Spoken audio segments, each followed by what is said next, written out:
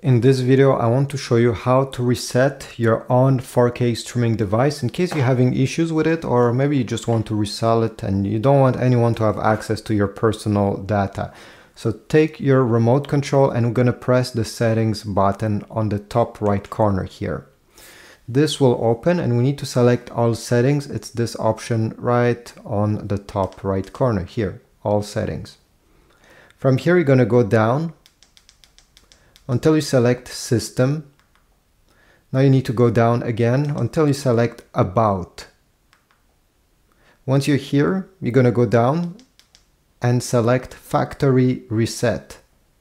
Press Enter, select Factory Reset. Now that's the last screen before it's happening, so just make sure this is absolutely what you want to do.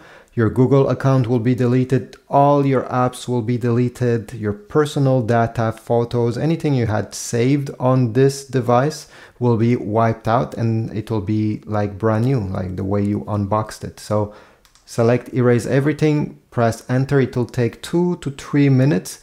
The unit will shut down, will power on by itself, and what you will see next is the initial setup, because it will be ready to be set up again with a new Google account.